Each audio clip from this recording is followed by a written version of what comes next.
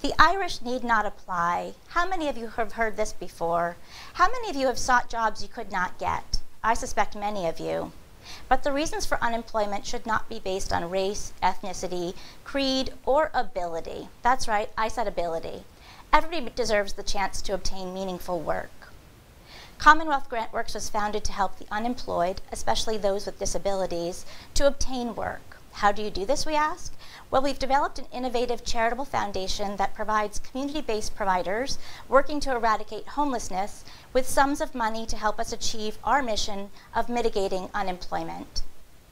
Data on unemployment statistics reveal that unemployment rates for individuals with disabilities are far higher than those with individuals without disabilities.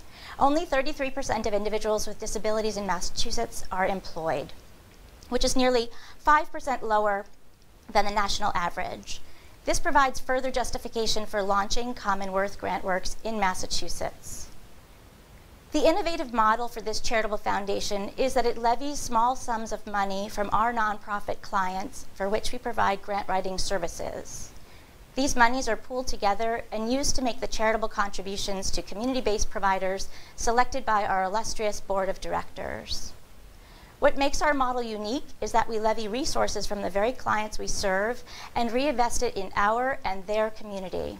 In this way, we establish buy-in from our clients and permit them to make decisions about where their pooled resources ought to be reinvested.